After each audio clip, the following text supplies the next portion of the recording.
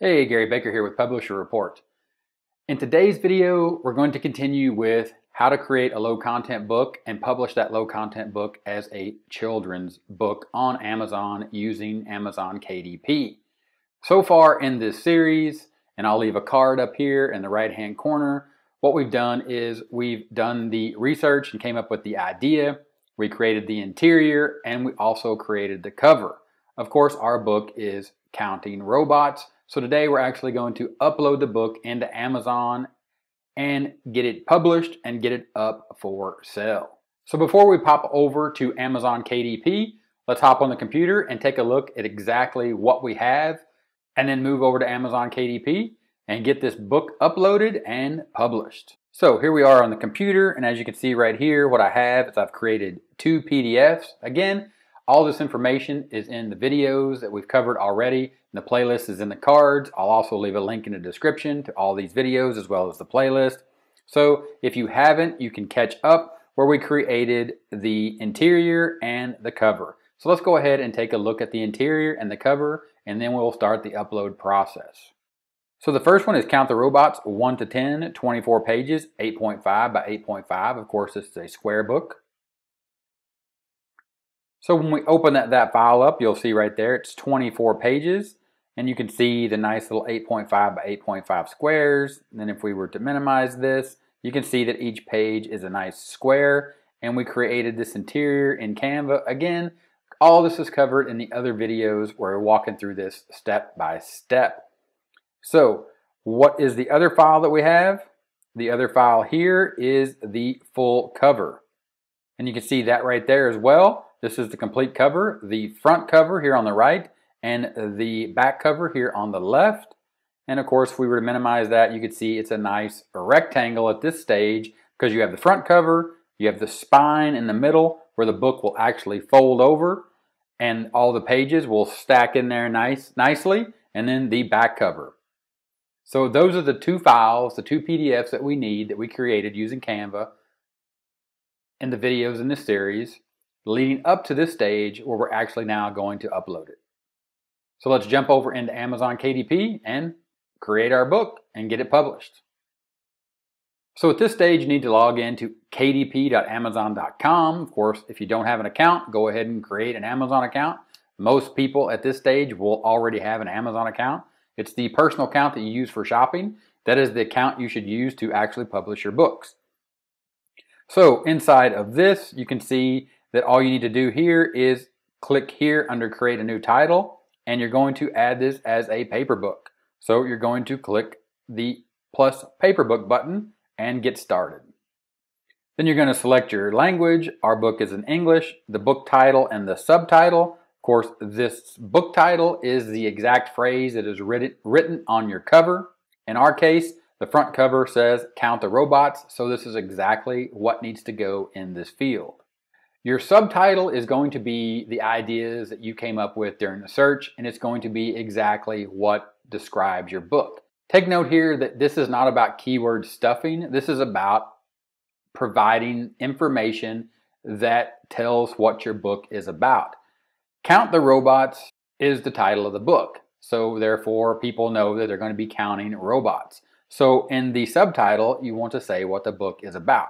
There's lots of examples here. There's lots of schools of thought, but in reality, all you're doing, if you go to Amazon and take a look, and again, we did that in the idea phase, but let's go ahead and go back to Amazon and take a look at this and get an idea of what some people are using in the subtitle to get some better ideas for exactly what this should look like. So over on Amazon, you're simply going to type in the search bar what it is you're looking for. So in this case, we are talking about counting books. Now, when you see all this pop up in here, this is a Chrome extension that will give you keywords. And in this case, yes, you do want to use keywords in your subtitle. You want to be able to describe what the book actually is. But again, remember, we're not keyword stuffing, meaning we're not just throwing random words into the subtitle, because this is going to show up in the actual display of the book. And I'm going to show you that here in a second. So you want to make sure that it makes sense when someone sees the book and it's appealing in the case that, hey, yeah, that sounds like a book that I would like to either buy and read or buy as a gift or buy, in this case, for a kid that's interested in counting, specifically counting robots. So here we're looking at kids counting books, so we'll go ahead and just click on that and see what some of the results show us. So here we typed in kids counting books. We'll just simply scroll down here and you're going to see things like tabbed book boards, my first number, let's get counting. Here, count the dinosaurs. This is the one we used as the example for creating our book. So as you can see here, a fun picture puzzle book for 2 to 5 year olds. That is the perfect subtitle because it is a fun picture puzzle book and it is for 2 to 5 year olds. So in this case, we could go with a fun picture puzzle book for 2 to 5 year olds, or we could expand on that. We could say 2 to 6 year olds. But again, what we're doing here is we're making sure that we're filling in all this information to make sure that it's communicated exactly what is inside of our book. So if you were to just copy that right there, you could go over here and copy that and then go back to your KDP title. And again, you're just putting it in right there. And in our case, I'm going to go ahead and change that to 2 to 6 year olds. And I think that works. Count the Robots, a fun picture puzzle book for 2 to 6 year olds. It describes what our book is, and it also uses the information that we saw for the book that we modeled our robot book after, which was Count the Dinosaurs. Again, this is optional, so take note that it doesn't have to be here, but it is what is considered metadata. And metadata is data or words that describes or adds to the description of your book. And that is how Amazon is going to index your book and categorize it to make sure it's available inside of the search function. And that's how people are going to find your book, by typing in words in the search bar, therefore allowing them to find it based on the information you're entering here in the book title and the subtitle. Series, this information is optional. Edit edition number, again, it's optional. Author, here you're going to come up with an author name. Now this gets into the idea of, should you use your own name? Should you use a pen name? Should it be something about puzzle books? Again, this has many schools of thought. The best practice here is if you are going to publish a series of books, or in this case, a book about counting robots, it's a children's series of books. So what I did is I came up with a pen name that no one is using. That sort of sounds like it's in the genre or the niche of kids' books or kids' educational books. But you can use whatever you like as long as it's not copyrighted or trademarked or it's not already in use. Of course, if it's your name, so go ahead and enter your name. But remember here, again, not the keyword stuff, and that means not to use words just because you think it will help you index your book or will help Amazon categorize your book or give it a boost. So don't use things like counting or puzzle or anything like that, because Amazon will not take that information. But you do have to enter something in here. So for that, you would just say your name. So if your name was Bob and your last name was Bobbers, then you would just enter Bob Bobbers and you would carry on. Contributors, this is if you want to give illustrators, editors, and translators credit in your book. Of course, you can enter that information. It is optional.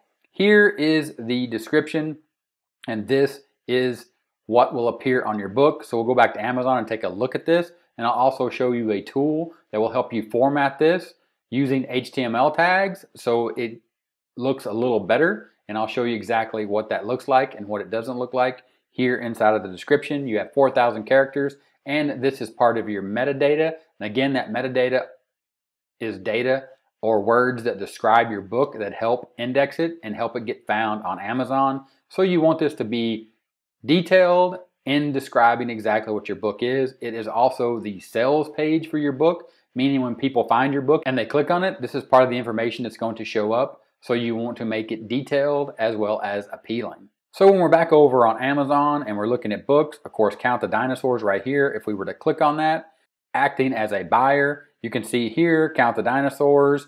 This is the title. This is the title that's on the book, Count the Dinosaurs. Everything after the colon is the subtitle. And then you can see the description. Can you count all the dinosaurs with horns? Are there more red or green dinosaurs? You'll soon discover in this fun game, Count the Dinosaurs. You'll see that this is bolded, and I'm going to show you exactly how you can do that. So what we'll do is we'll just copy this so I can show you exactly how you can make this look just like this. Again, Don't copy, just use descriptions like this as inspiration, as well as I just want to show you how this bolded is going to look inside of the HTML configuration, and I'm going to show you the tool that does that. So you'd enter that information in your description. If you were to just enter it like this, it would just show up as plain text. But now I'm going to show you the tool that will actually create this HTML look to include that bolded count the dinosaurs. So over at kindlepreneur.com, as you can see here on the screen, there is a book description generator. And what you're going to see here are the font sizes, the font styles, as well as icons. So in this case, you can copy this in there.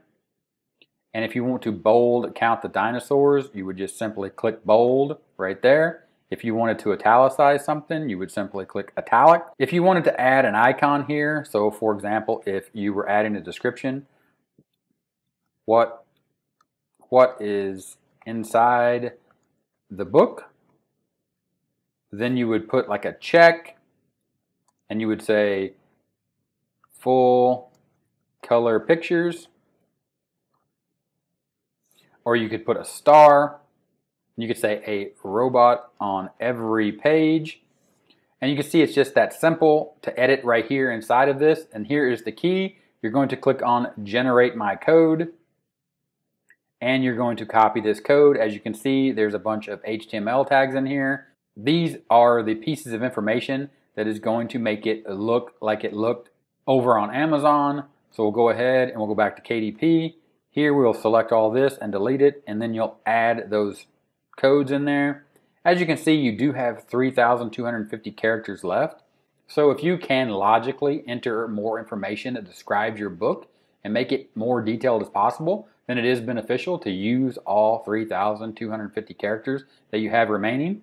So make sure that you think about that and you really put some time and effort into creating these descriptions. Publishing rights. I own the copyright and hold the necessary publishing rights. This is a public domain work. If you own it, which you should, you'll go ahead and will click I own the copyright and hold the publishing rights necessary and continue.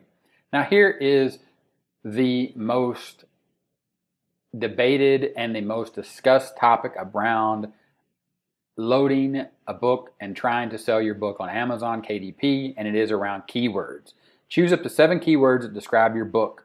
Choose up to 7 keywords that describe your book. And then you have 1, 2, 3, 4, 5, 6, 7 blocks here, and each block holds up to 50 characters. So what should you put in here?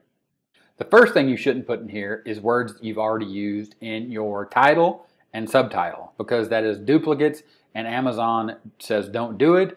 And they say that because they're simply just not going to use it because it's a waste of time and space, because you've already said it and it's in your title and your subtitle, which are the 2 most important things about your book, because that is what Amazon is going to look at first to understand what your book is.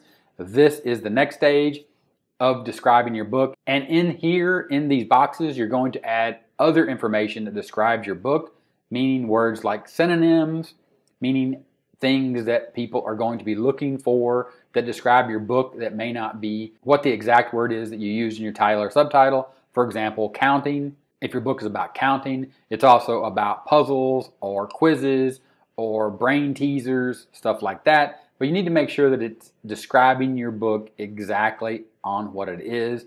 And this is where you get into using some tools for research, but really it is more just common sense. And let me show you exactly what Amazon has to say about this so it makes a little more sense and you can just move along here without wasting or spending too much time fretting over it and thinking you have to get it right. Because remember, you can always come back and change this as you do more research or as you see your book is not performing as well as you think it should. So here is the information that Amazon KDP provides for you about making your book discoverable with keywords. Of course, I'll leave a link in the description, so check that out. But here is the key. Make your book more discoverable with keywords. To make your book easier to find on Amazon, you need keywords that accurately portray your book's content and reflect the words customers will use when they search. This is the key. The words customers will use when they search. Along with factors like sales history and Amazon bestseller ranks, that's the BSR, relevant keywords can boost your placement in search results on Amazon.com. Again, These keywords can boost your search results if they apply to your book. Don't use words that don't apply to your book, thinking maybe someone might search for this and it might be unique and then they'll see my book and then they'll buy it. That's not the way it works. Make sure you're using the words that describe your book. And when you do that, Amazon will notice that and they will use those keywords to index your book to help it get found. So you scroll down here, how to add and update keywords. We're already looking at that. The focus here is best practices. Combine keywords in the most logical order. Customer search for military science fiction, but probably not for fiction, science, military. So arrange the words in the order just like someone would type them. Use up to 7 keywords or short phrases. Keep an eye on the character limit. That means there's only 50 characters available. What will happen is if you type over 50 characters, it will just cut it off and you won't be able to save that, so don't go over 50 characters. Before publishing, search using keywords you're considering on Amazon. So they're telling you right here to simply just go to Amazon and search for the keywords that you think people would use to find your book. And we'll take a look at that here in a second on the Amazon search bar. If you get irrelevant or unsatisfying results, make some changes. They're telling you right here, if your book's not being found or you can't find your book once it's published and you think it should be indexed under the keywords that you created, go ahead and change it. When searching, look at the suggestions that appear in the search field drop-down. Again, we're going to be doing that. They do that natively, but there's also a recommended Chrome plugin, the one that you just saw, and I'll show you again. Of course, I'll leave a link in the description so you can install that if you like. And then think like a reader. Imagine how you'd search if you were a customer. This is the key. If you were a customer, and you probably are a customer on Amazon, think about the keyword you type in when you're trying to find something and just put those keywords in your search fields. Don't overthink it. Don't get paralyzed by overanalyzing everything and not being able to come up with these keywords to keep you from publishing your book. Because again, they're optional. They don't even need to be there, but they can and they will help your book get indexed and found. And by indexed, again, I mean that will be the data, the keywords that Amazon is going to use to display your book to people when they actually search in the Amazon search bar to find the book, the type of book you've created. Another thing here is useful keyword types. The setting. So for example, the setting, if it's in colonial America, use that. The character type, single dad, veteran. Character roles, strong female lead. Plot themes, coming of age, forgiveness, story, tone, dystopian, feel good. So, keywords to avoid. You don't want to use information covered elsewhere. Subjects that claim about quality. So don't say best children's book ever, right? Time sensitive information. Don't use available now, sell. Information common to most items in the category. Don't say book. And of course, if you misspell the words, no one's going to find them unless they type in the misspelled word. So again, take a look at this. Other great information here, all about metadata and keyword tips, to include a video here. This is about 25 minutes long. You should watch it, understand it. Again, link will be in the description for this page. So let's go back to Amazon and look at some of the keywords that we could possibly use to describe our book. So this is the example we used, Count the Dinosaurs, a fun picture puzzle book for 2 to 5 year olds. So let's just look for a puzzle book for 2 to 5 year olds. We'll copy that and then we'll go back to Amazon and actually just search.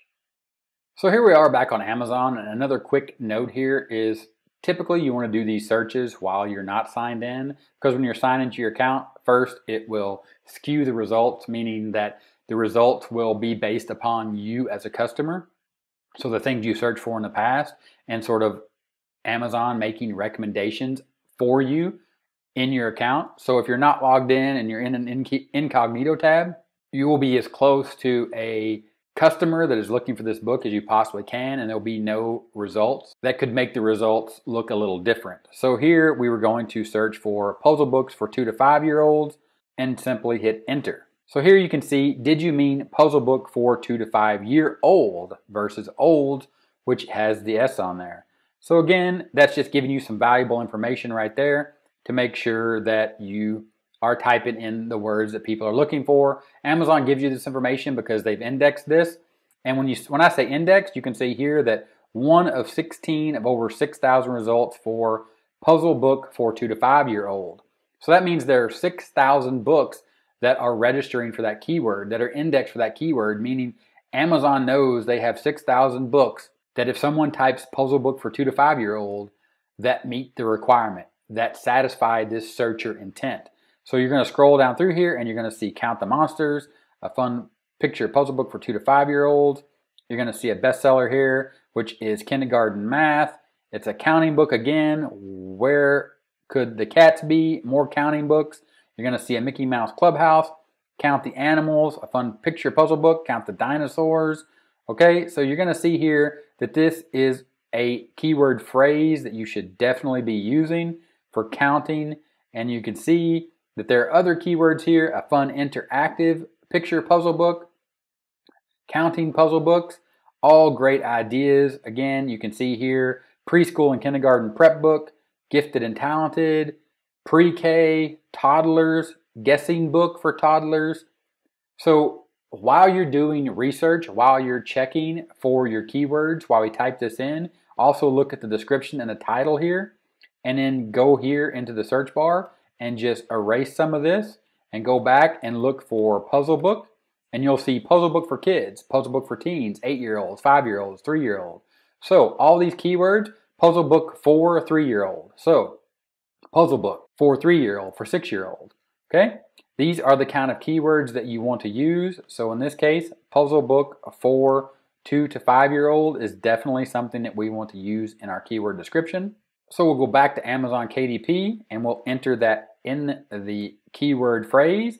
And then what you would want to do, you would just want to keep describing who your book is for. So it's for preschoolers.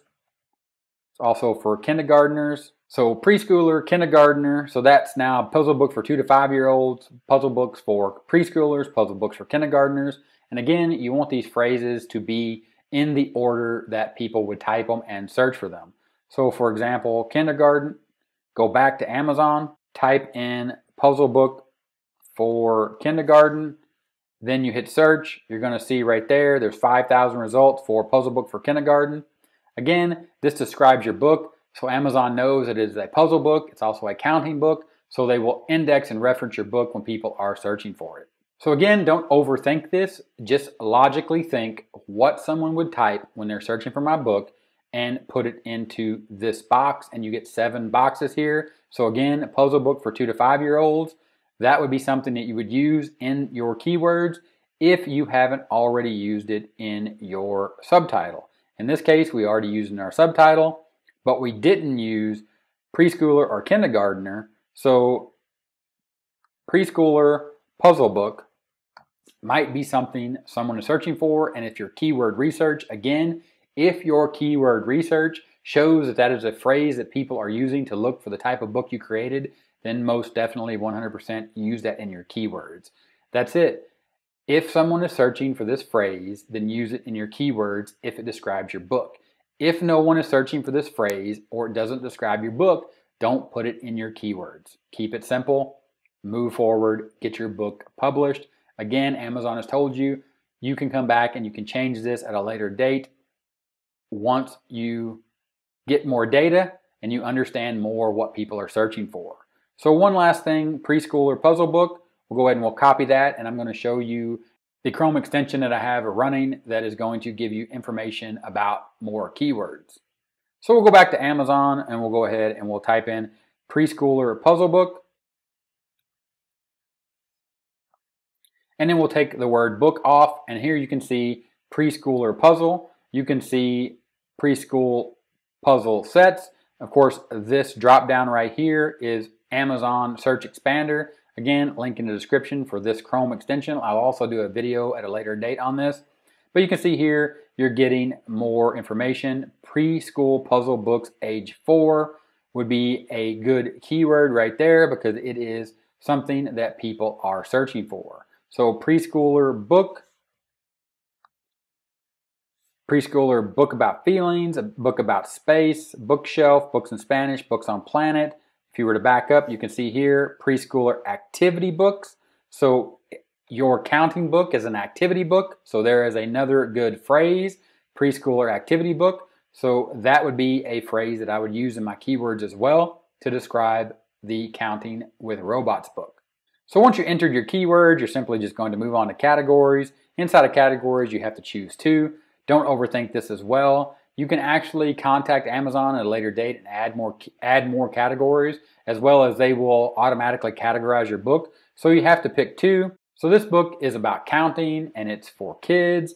So you could simply just scroll down here and you could find a category that makes sense. For example, games.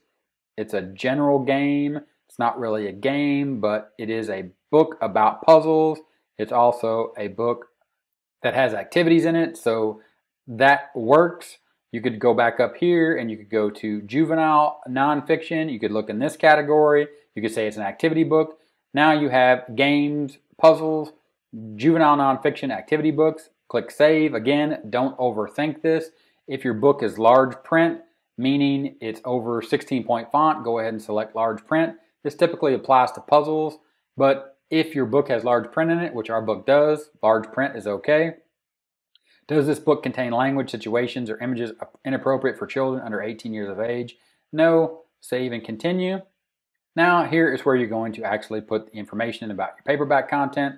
Assign me a free KDP ISBN. You're going to click that. It's going to assign you an ISBN for your book. Don't overthink this. Just use the ISBN Amazon provides, because you're only going to be selling it on Amazon. Publication date optional. Here you're going to select premium color interior with white paper. Select a different size. Our book is 8.5 by 8.5. No bleed bleed. We talked about this in the other videos. Go ahead, no bleed. Pick the format you want, matte or glossy. In this case, I'm going to go with glossy because it's a kid's book. Now we're at the point where we're going to upload those two PDFs we talked about at the beginning of the video. Upload your paperback manuscript. Upload your book cover. Of course, to upload your paperback manuscript, you're just going to click here. You're going to select your manuscript here, which is the PDF. You're going to select open. Of course, that may look a little different if you're on a Windows box. Same principle. You're just finding the file that is your manuscript, your 24 pages that we created in the interior of your book, and you're simply going to upload it. That's going to save. You can use the cover creator, but we created our own cover in the other video, so we're going to upload that file. Upload your cover file. Again, this is the cover file right here. It's the full cover file that we created, which is this file right here, the front, the back of the book, as well as the spine. We're simply just uploading that. You can see the save was successful. Here, book preview, preview your file to check for formatting and print quality issues. As soon as everything is processed, meaning your manuscript is processing, and your cover is uploaded and it's processing, now what you can do, all you have to do is click launch preview and you will be able to see your book, exactly what it's going to look like when the printing process occurs and Amazon gets ready to print the book to ship it out as a physical book. Here it's preparing your files. It's going to walk through this. This can take several minutes, so you just have to be patient and wait for it to finish, because you have to do this to move on to the next stage. Okay, once that's finished processing, you'll be able to see inside of the print viewer. Again, quality check, please check. If there are errors, it will tell you there are errors and it will not let you proceed. These please checks are just telling you, make sure that you're happy with everything, because anything inside of these red lines and this white line, to include the barcode, cannot be covered up, meaning your elements cannot be on these edges. There will be an error when they print the book and they actually cut it and make it a physical book to deliver. It will get cut off, but you can see the front cover, you can see the spine here, you can see the back cover, and then you have the ability to actually click and walk through your book. This will be exactly the way it looks when the book is open and you're reading the pages and you're flipping them over. It will look just like this. So if you're happy with the way it looks and there aren't any errors, go ahead and click approve. So that will return you back to your paperback content, and you just have to scroll back down through here and make sure that everything is still the same. Your manuscript is ready. You previewed your book. Now you have a summary, a color interior with white paper, no bleed, glossy, 8.5 by 8.5, page count's 24, and it's going to tell you how much it's going to cost to print this book, $3.65. And on the next page is where you're going to set your pricing, and your pricing is going to be how much you're going to be able to make over $3.65, because that's how much Amazon is going to charge you. So click save and continue and move on to pricing. So this is going to talk about all territories worldwide, or you can select individual territories. Of course, if your book is only applies to certain territories, then select those territories. But for the most part, all territories worldwide will work because you want to sell your book as many places as possible. Here, the primary marketplace, you drop down, typically that'll be Amazon.com, but select what makes the most sense for your book. It'll tell you here minimum and maximum pricing, and you can see that $6.08 is the minimum price. So for example, if we were to set $10, it's going to calculate royalties at 60%, meaning minus the $3.65 printing cost, and royalties will be $2.35. Expanded distribution, this means that other people can purchase your book and then resell it, and you'll get 35 cents for that. Up to you whether you want to make that 35 cents off the expanded distribution or not. Check that, don't check it, but make sure that you understand what it is by clicking here, and you can see that your paper book can reach more distributors if you want that to happen. Terms and condition can take up to 72 hours for your book to be available for purchase on Amazon. Until then, the book status will be in review on your bookshelf. You will simply click publish your paperback book right there, and it will go into review. So what it'll look like on your KDP Direct Publishing bookshelf, it will look just like this: Count the Robots, a fun picture puzzle book, and it will say in review, and it will have the price right there. In this case, we settled on $9.25. This will typically take 3 to 4 days. It can take a little longer. You just have to wait until they review it. They will review it, they will approve it, they will or deny it. If they deny it, they will typically tell you why they deny it. Typically it's for formatting errors, or you've selected a title or a author name that is already in use or copyrighted. But other than that, your book is in for review. You just have to wait, and then you'll see your book go live. And then when we see our book go live, we'll come back and we'll talk about the next steps once our book is published. So if you have any questions, go ahead, ask them in the comments. I'll be more than happy and look forward to answering those questions. If this video was helpful, give me a thumbs up. Don't forget, there'll be a typewriter right here. Subscribe to the channel by clicking on that typewriter. More videos right here on the end screen. Click those, keep watching, and I'll talk to you later. Bye.